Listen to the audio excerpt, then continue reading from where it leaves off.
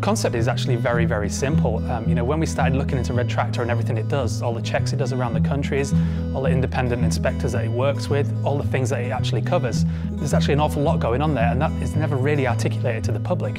What we wanted to do is very, very, very, in its simplest form, show that behind this Red Tractor there is a lot going on. Everyone that we spoke to know the little kite mark. They see it in the supermarket all the time, but it's just really explaining to them that it's far more than a kite mark. You know, it's this whole industry that is looking out for them. Yeah, and it makes things simple for them as well. Next time you're shopping and you want to make sure you know where your food comes from, for that added peace of mind, and you just look for the Red Tractor.